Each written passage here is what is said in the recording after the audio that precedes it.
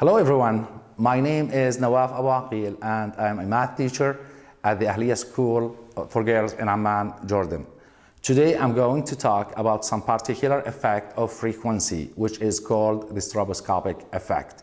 In order to understand this effect, this fan has 3 blades. I wrote a word on one of the blades, and as you can see, the blades are rotating so fast that nobody can read the word I wrote on one of the blades.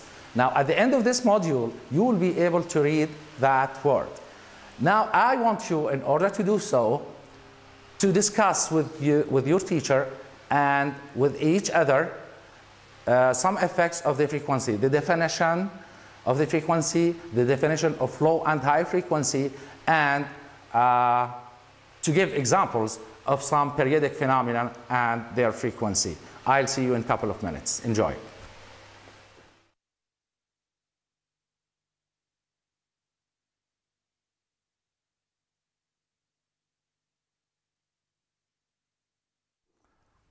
Welcome back.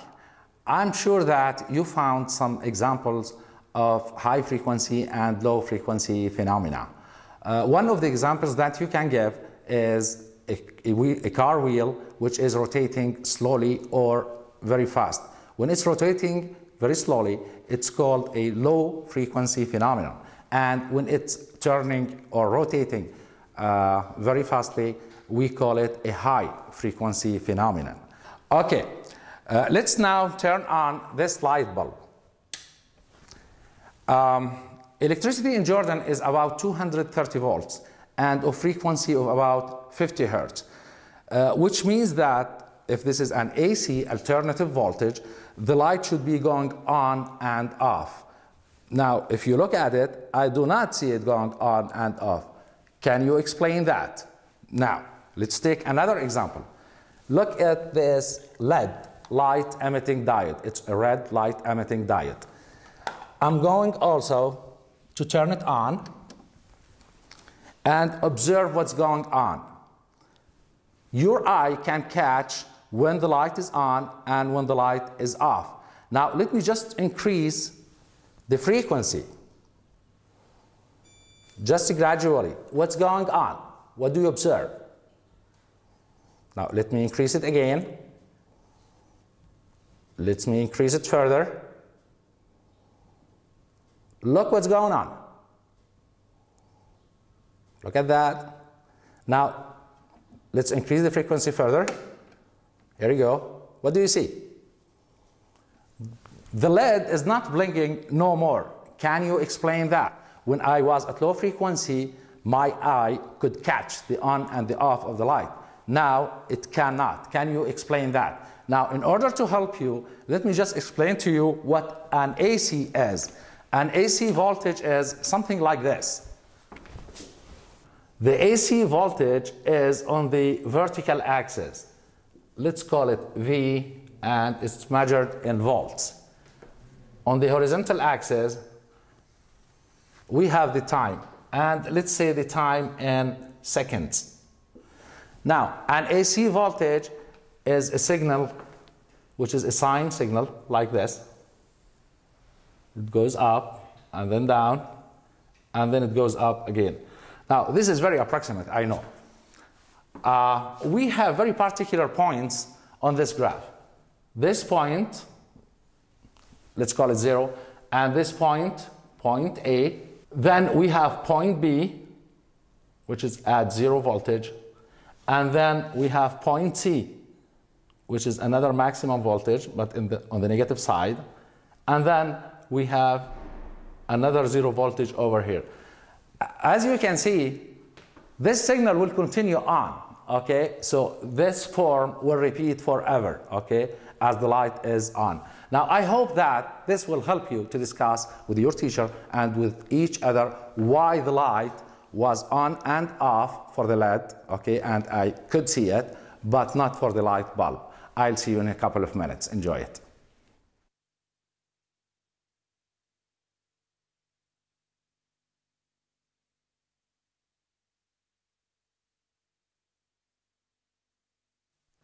Let's make a toy together. It's a very simple toy. You just take a small cardboard like this one, okay? And then you just fold it in two, like this. Just fold it. And then you draw whatever you want. Let's say I'm going to draw a cage over here on this side and a bird on the other side. Or a ball, football or whatever it is, and a football player on the other side about to kick a ball. Then use some adhesive tape to tape it, to keep it folded, and then just insert a toothpick or a stick over here in order to be able to rotate the toy. And it comes finally like this. Okay, the cardboard, adhesive tape, the toothpick, the cage, and then the bird on the other side. Now try to rotate this toy, put it like this, and try to rotate it. What do you observe? Try to rotate it like this. Okay.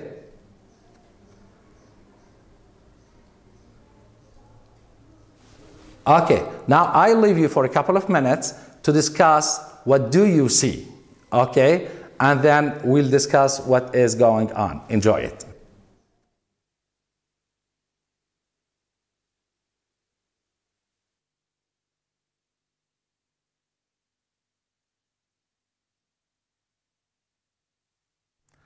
Welcome back.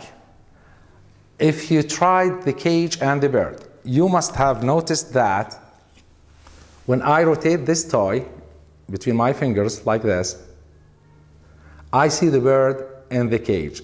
Did you notice that? Good. Let's now try another toy. Here's blank disc. As you can see, you have like frames over here, and you can draw whatever you want, an object, let's say, that is in different consecutive positions. It's like a horse, let's say, or it could be a car or whatever. Now, this disc is like this one. Here's the disc. We'll take the example of a running horse. The horse is in different positions, as you can see, and these are still positions. The horse is not moving, right? Okay, now let's see this toy. So the lower part of the toy is just a rotating disc, okay? And the upper part of the toy, it's like plain mirrors, okay, arranged in this form. Now, if you put it over here,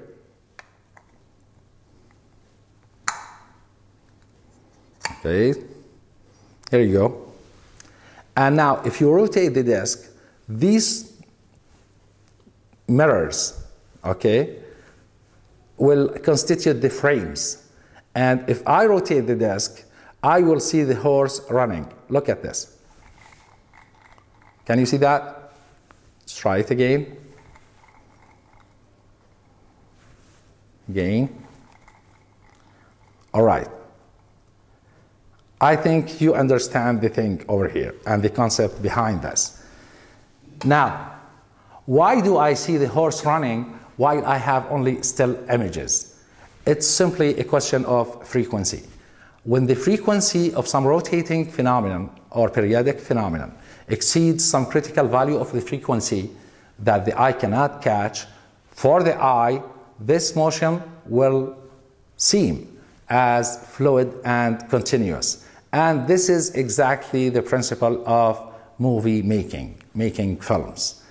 Now, on the inverse, I can also freeze the motion of a fast rotating object. How do I do that? I use a device which is called a stroboscope. We can actually use a device called a stroboscope. It is a flashing device that gives flashes per second. I can adjust the number of flashes, which means the frequency, as I want. I can increase it or decrease it. Now, if I have a fast-moving phenomenon or rotating phenomenon, I can freeze the motion of that phenomenon if I can find the right frequency on the stroboscope. That means if I match the frequency of the rotating phenomenon, I can freeze the motion. Now, that means that frequencies or certain frequencies can induce illusions for the eye. Can that be dangerous in some situations? I want you for the next couple of minutes to think about some phenomenon and to see if the frequency of that phenomenon is dangerous or not, or could it be dangerous or not. Think of some rotating objects, okay? You have so many around you. I'll see you in a couple of minutes.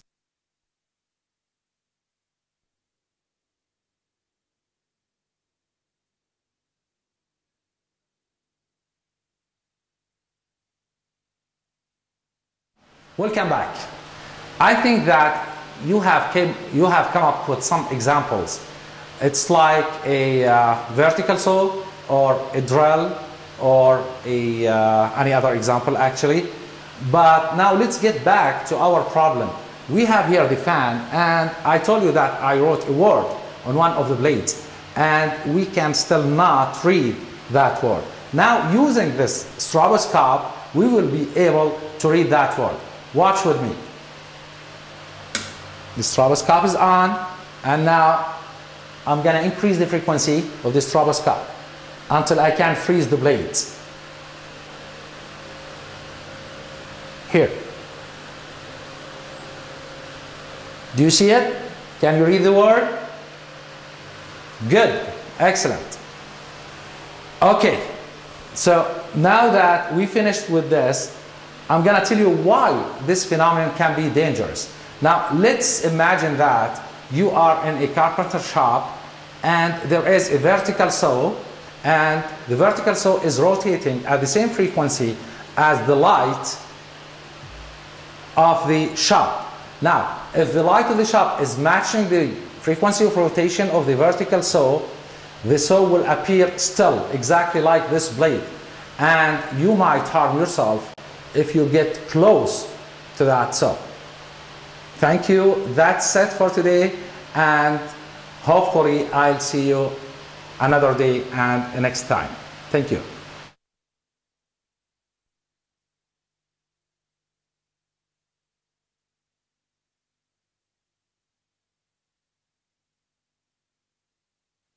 Hello fellas, I hope that you will enjoy this module today. This module is about frequency and the stroboscopic effect. The main point of this module is to show that resonant light frequencies might cause dangers in some situations. So during the first break, please try with your students to define the terms frequency, low frequency, high frequency, and take some examples of phenomena that is rotating, let's say, or periodic. During the second break, we used a light bulb and a LED, light emitting diode. And we used different frequencies for the LED, so we control the frequency. And for the light bulb, we just used the main frequency, which is about 50 Hertz. Now, you can make use of this graph over here, which is an AC voltage, as you can see, and it's actually in segment 2 also, if you can see it before, and explain to the students that at points A, B, and C, which are the intercepts with the x-axis, which is the time axis, the voltage drops to 0, which means that there is no light. You can also connect the frequency to the period of the signal to explain why at low frequency we can see things blinking, going on and off, and why at high frequency, when the period is very small, we cannot see them, so we see them always on. In segment 3, the students know by now that beyond a certain frequency, the eye cannot catch images. The toy that the students can easily make, and it's explained in details in segment 3, so I'm not going to re-explain it again. I'm talking about the toy with the cage and the bird. When you turn it actually at a high speed of rotation, you can see that the bird is in the cage.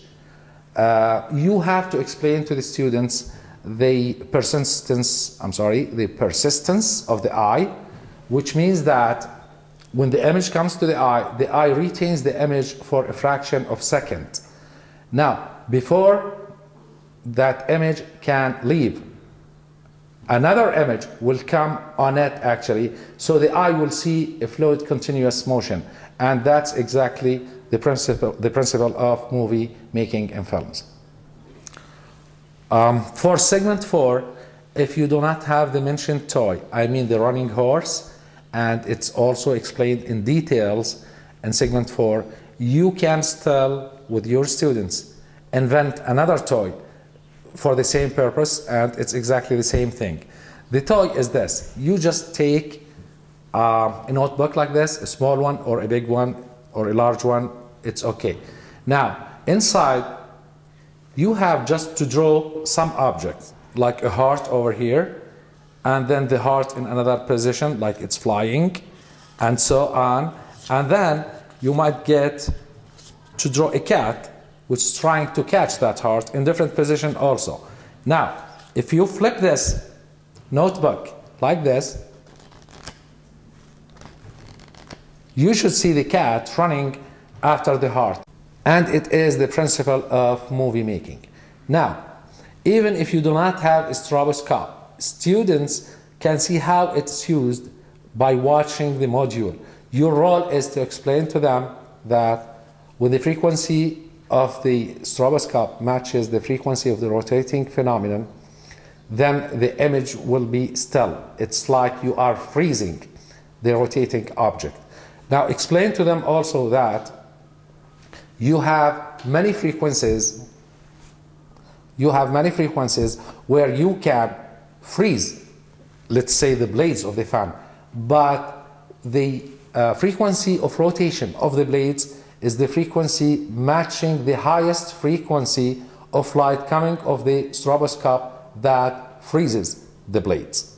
Now, if you do not have a stroboscope, you can still make one with your students. This part is called the extension of the module. This part can be done separately and later on when students have time. Make your own stroboscope.